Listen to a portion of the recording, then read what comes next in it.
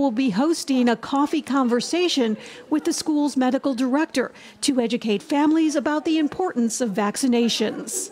So we're collecting right now voluntarily vaccine cards, and we're really pleased with the families that are saying, hey, my daughter's vaccinated, I'm wanting this as a health measure. Students I spoke with say they are fully vaccinated. I'm fully vaccinated. I encourage everybody to get vaccinated. I think it'll help stop the spread. Do you feel then that's a very important part of coming back and being together? Yes, I do. I think it's important so we can have events, like for our seniors, so we can have a normal graduation, a senior lounge maybe back. If you can, everyone should try and get vaccinated, because not only are you protecting yourself and helping yourself, but you're really doing a huge thing for the people around you as well as the whole world in general. In the town of Tonawanda, Eileen Buckley, 7 Eyewitness News. 12 Western New Yorkers are in jail tonight for their alleged involvement in a drug trafficking operation. A year-long investigation called Operation Cataracts found more than 7 kilograms of cocaine with an estimated street value of $500,000. Investigators say cocaine was being mailed from Puerto Rico to various areas here in Western New York. Cash profits were then mailed back to Puerto Rico. 3 of the people arrested are charged with operation as a major trafficker, which carries a maximum sentence of life in prison. On that note, a 2-month-long program to crack down on violent crime in Buffalo and Rochester will now be extended. For the past 60 days, the Viper program worked to take dangerous people off the street, and in that time frame, the collaboration between local, state, and federal law enforcement says it reduced the number of homicides from about 7 per month to less than 3 per month. That's lower than the average number of homicides per month over the last 5 years. The number of shootings overall also cut in half. Just picked sort of the quiet months to implement this. We went right into the belly of the beast, the worst time of the year to sort of take on this initiative. Well, about 140 firearm arrests were made over the past 2 months through the Viper program. The task force will continue to increase targeted enforcement, prioritize the arrest of individuals with illegal firearms, and review every gun arrest to decide on what level they should be prosecuted through October. Well, this Saturday marks 20 years since the 9/11 attack on the United States. Nearly 3,000 people were killed in New York City, Washington, D.C., and in rural Pennsylvania when 4 U.S. commercial planes were hijacked. Among those reflecting ahead of the 20th anniversary of 9/11 are a team of urban search and rescue responders. They were some of the first people to arrive at Ground Zero after the towers collapsed. Tonight at 5:45, we'll share with you the memories of what they saw that are just so hard to shake. First responders from all over the country rushed to give a helping hand. Our own Katie Morris spoke with 6 from Buffalo, police officers and firefighters who chose to go down to New York City on their own to help their fellow first responders. One Buffalo fire captain says as soon as he saw what was happening on TV, he knew he was needed. And at the same time, I received a call from my wife, and she said, "You're not going to New York, are you?" And I said, "I know that some of my brothers are probably going to die today, and I'll get back to you later." And that's how I left it. Well, all new tomorrow morning, we are remembering that day 20 years ago and hearing directly from the men who risked their lives to help down in New York City. And beginning tomorrow evening, ABC News will air special editions of 2020 with David Muir and Diane Sawyer at 9 p.m. Programming on Saturday morning begins at 7 a.m. and carries through 1 p.m. Still to come here tonight, there's just 3 days standing between us and the regular season opener. Can you believe it? And if you're going to the Bills game, you might notice the prices of tickets, parking, food, all going up. We're going to take a look at how much cash you might want to plan on bringing to Orchard Park and why. And all new at 5:30 tonight, if you're planning a trip to Shays, we'll walk you through what you need to know before you go. But first, another look at 7 Super Doppler, our 7 First Alert weather team continuing to track a line of storms moving across western New York. We'll check back in with meteorologist Andy Parker in just a few minutes. You're watching 7 Eyewitness News on this Thursday.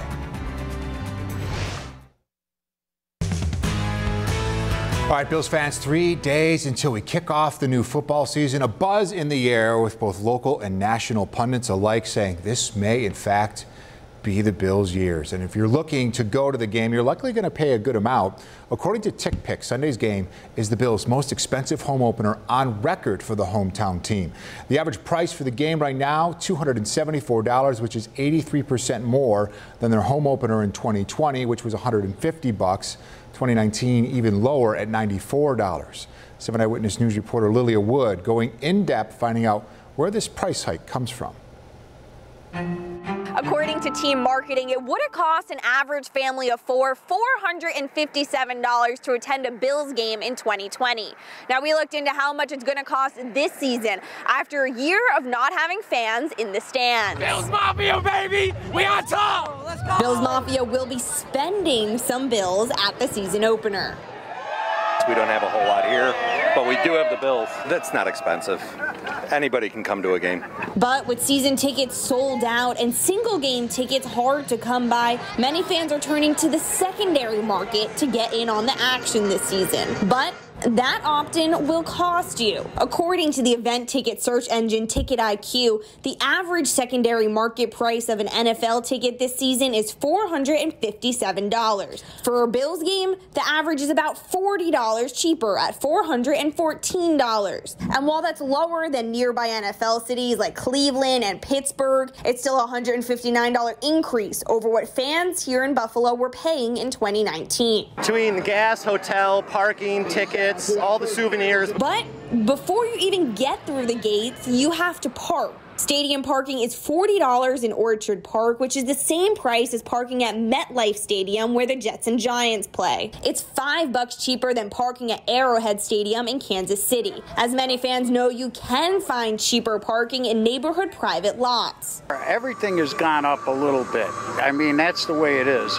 But if you have a group of people and you split it, it's not all that much money. Now, let's talk food. At Highmark, a 20-ounce ice-cold beer is $11 this season, and a hot dog will set you back $7. I'm mostly excited for the soft pretzels and the nachos. A beer at an Eagles game is the most expensive in the NFL at 83 cents per ounce. Here in Buffalo, it's 55 cents per ounce. Team marketing adds up a fan cost index each year for a family of 4, which includes 4 tickets directly sold through the team, parking, 2 beers, 4 soft drinks, 4 hot dogs, and 2 team hats. In Buffalo, the fan cost index was $457 last year. The most expensive team to watch as a family, the Las Vegas Raiders at $783. The least expensive, the Cincinnati Bengals at $424. We love Josh Allen and the Bills. Go Bills! But Western New Yorkers say it's hard to put a price tag on being a Bills fan. Buffalo Bills are a huge part of our family and our history, so to do it once a year is definitely worth it. Baby, let's go Bills! In Orchard Park, Lilia Wood, 7 Eyewitness News. Thank you, Lilia. You know the fans are ready to go. And don't forget to join us tomorrow night at 7:30 right here on 7 ABC for the kickoff of Leading the Charge. Our sports team will have a full breakdown of all the storylines to watch heading into the Bills season opener against the Steelers. Is it Sunday yet? The countdown is on. Here we go. Well, hashtag see it on 7 tonight. Keep those back to school pictures flying into the newsroom. Take a look at this. Brother and sister duo Lincoln heading into pre-K, ready to go. Cassidy in first grade, looking good, heading back to class. We want to see your first day back to school pictures. All you have to do is post your picture and use the hashtag #SeeItOn7. All right, turning now back to the weather on this Thursday night. Sitting in here in the studio, you could just hear the rain rolling through just about 10-15 minutes ago. It seems like it's gone away, at least from downtown Buffalo, but that was quite the system that rolled through.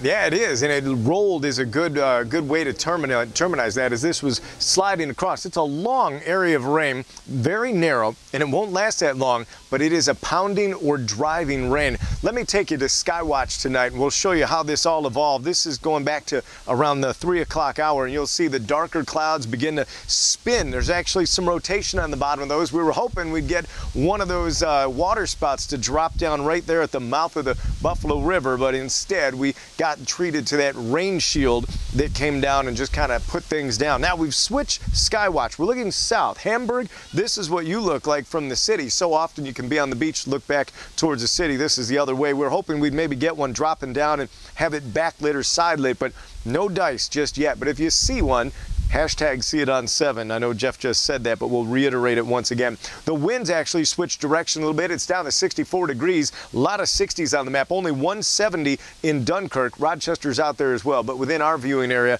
that's where we're at. The wind's certainly pushing across the lake. Let's go to 7 Super Doppler. This is really the important part that kind of holds the key to, if you were trying to squeeze in a little patio time, you can kind of write that off. In sections of the north towns, you have got a lot of clouds and scattered showers, and that extends now from 20 all the way up. So Orleans, Genesee County, and it looks like Batavia. I mean, it is knocking on the door here in the next 25 or 30 minutes. It rained pretty good in the city of Buffalo. Call it all of the immediate shoreline south towns all the way down to Dunkirk. This is now beginning to move inland a little bit. Some of these cells are beginning to break up, so it's not a solid area of rain, but there are some pockets. Looks like Orchard Park, West Seneca, headed a little further south towards the Boston Hills, and here's a line that's about to collide with the shoreline as well. This probably holds the most promise if you're hoping to see a water spout right now between Dunkirk and Westfield. There's one more look at it. We'll widen it out, and actually our day, we're doing better. Remnants of yet another tropical system sliding up the eastern seaboard, getting them soaking wet, and that is not just a quick shower. It's a long duration rain for them. 64, one of the coolest spots. Alpena, the only one that's a little cooler than us tonight. The warmer temperatures do make a comeback in the 7-day, and it's just in time, I think, too. 55 for an overnight low with a few of these showers around. Tomorrow, 67, another cool day, and we are going to find some light shower activity in the morning, and then we're going to start to see the atmosphere become a bit more stable, even though it remains cool. Let me bring this full and walk you through your Friday and talk about the weekend as well. Everybody's looking ahead to that first school time weekend for most folks out there. This is what we have as we move from Friday morning into Friday afternoon. This is actually now, I should say, from Thursday night to Friday morning at 12 a.m. and then we slide those areas of rain off, and what we're left with are just some light scattered showers early in the day on Friday. I don't think it amounts to much. As a matter of fact, it kind of dissipates during the afternoon down to a bit of drizzle and even some sunshine, but the air remains cool. Here's your Saturday. Now watch those lines. See those white lines switching directions? That sets the stage for some southerly winds to come in, and that'll warm us up right on through the day on Saturday. How far? Well, here's the next 3 days. We hit a pair of 7s on Saturday and Sunday. I didn't say it was dry the whole time. The Bills versus Steelers out there at Highmark Stadium, you're going to have a few showers during the course of the pregame right on through the end, and you can see the 80 does make a comeback. I said the 80 because it's only 1 right now in that 7-day forecast. Back inside. All right, thank you, Andy. Everyone looking towards Sunday. And here at WKBW, we believe giving children books can take them to new places, open their imaginations, fuel big dreams, and plant the seeds for future success. Also help break the cycle of poverty. In just 3 minutes, we'll explain how you can give a child a book. Welcome back. Well, today is your chance to help get a book in the hands of a child. Febin stepping in now with me. Hello, Febin. Hello, Jeff. Well, today we would love for you to help us out with this, the miss to give a child a book. Yeah, that's right. It's a big campaign. Let me tell you about my favorite book. We kind of highlight this each and every year, Febin. It's called The Book with No Pictures from B.J. Novak. This is a book that encourages reading and makes those who are reading the book, mostly parents, say the craziest things. They say the rule is whoever is reading this book must say the words that are on the page. And as you see on this picture right here, if you're reading it to kids, you have to say those words and make all those sounds. And in my family, it's a big, big hit because mostly it just makes me look, sillier than I am, from time to time. The Book with No Pictures from B.J. Novak from The Office fame, one of the favorites in our family. What's your favorite book, Febin? My favorite childhood book is definitely The Cat in the Hat. Yeah. That was really fun reading growing up. And also, I don't hear this much from a lot of people, Corduroy. That was the really bear. Cool. Yes, about the bear who wants to be loved by a human and things like that. So that was a really good book too. So many good books to share. And let's walk you through now how you can give a child a book. Just head to our WKBW webpage. Look for the If You Give a Child a Book icon at the top of the page. Just click on that and you'll go directly to this page where you can help deliver light into the life of a child. Reading, so important, both for themselves, reading together, great family, opportunity just to come together. So we hope you'll join us and donate what you can.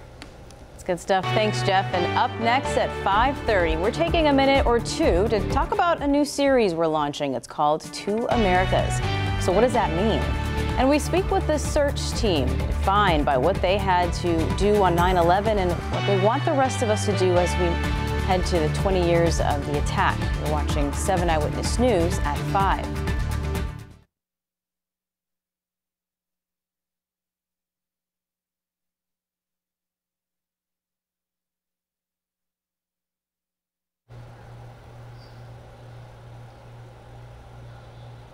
Hello, thanks for joining us. We are going to talk about President Joe Biden, and what he has to say. And that is tonight's breaking news that we're looking for in just a moment.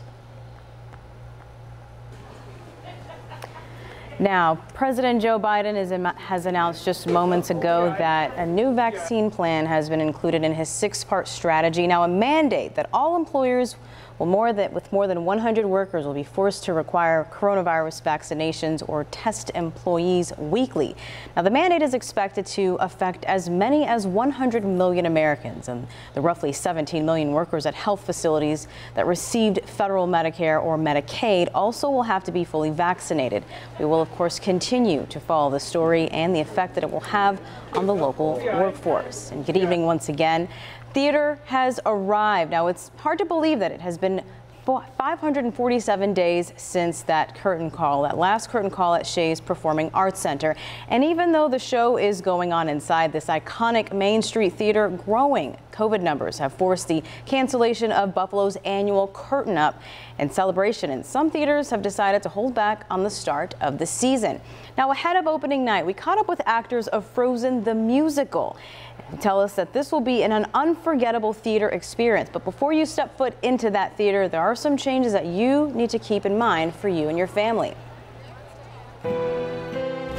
547 days later, Shea's Performing Arts Center finally gets to raise the curtain again to bring Frozen to life. We're ready to go and ready to have people go nuts for this show. Robert Creighton plays the handsome Duke of Weselton. I have a scene at the beginning where I get to meet, Weselton comes in, not Weselton, Weselton, comes in and meets Elsa and Anna, and he's there with a very clear purpose of wooing the queen and sort of rising above his station. And Creighton isn't just a cast member. He's also a new Buffalonian who now gets to perform in front of his 2 young children in their new city. My wife's family, who grew up in Amherst, she's an Amherst High grad, and to have all her friends and family at the show is going to be really exciting. Playing with him in the limelight is Caroline Bowman, who plays Elsa. Playing Elsa is one of the greatest experiences of my career so far. I love her so much. I love her relationship with her sister. I love telling the story. I love going through Elsa's journey. And get this, we're being told that there are a few nuggets in this show that you didn't get to see in the animated favorite. There's a really special moment in Act 2 where I sing a duet with my sister, and it really shows a lot about Anna and Elsa's relationship that is not necessarily shown in the movie. And with that, there's 12 other songs in the musical that nobody has heard yet, other than in this stage production. But before you get to see this cool crew, you're going to have to remember a few things. Masks are required at all times for everyone, whether you're vaccinated or not. Concessions will not operate before, during, or after performances. You won't be able to bring your own food or beverage either, and children under 2 are not permitted. I know my emotions will be high because this is what I love to do most in the world, and the fact that it's been gone for 18 months, but now we're getting to do it again is thrilling. Now this week, 7 Eyewitness News is bringing you a new series. It's called Two Americas. What exactly does that mean? We won't be looking at one side versus the other in these stories, but instead we'll explore different viewpoints and highlight communities that you may not know about. Simply put, it's the America you know and the America you don't. Our own Matt Pearl shares with us what you can expect from Two Americas. There are the parts of the country and our communities that you know. There are also the parts you might not. We've been through so much together, Sometimes we see issues differently. But so often, so many of us want to be part of the solution. We want to celebrate someone overcoming adversity. Often, that means starting with real conversation and listening to others. We have been left behind. So we're giving them this education experience of working in elementary buildings. Our new series, Two Americas, will help us better understand our culture. I got a bad name and a bad reputation. Our past, why we feel the way we do today. This has been something that has happened for years and years and years, and we've been moving forward with this movement for Indigenous independence. It's not about changing minds. It's about shining light on places you might not usually visit, on people you might not usually meet. We want a sovereign government that doesn't rely on any outside sources and is able to provide for the needs of our people. The community here is invisible. We'll highlight issues, provide new information, go in depth, and showcase solutions that will lift us all. It doesn't matter if you're rich or you're poor. It's people. We're talking about people, real people. It's different perspectives from the people and places that bring us together. You emerge from this whole thing with hope. Yes. And faith. Super.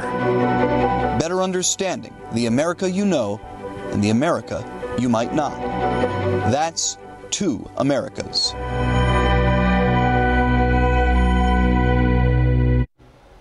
Well, now that you understand what Two Americas is, we want to talk about an issue you might not have expected to become more problematic during the pandemic: human trafficking. Since 2007, there have been over 9,000 reports of human trafficking here in New York State. And if you look at the number of cases reported, you can see that since 2015,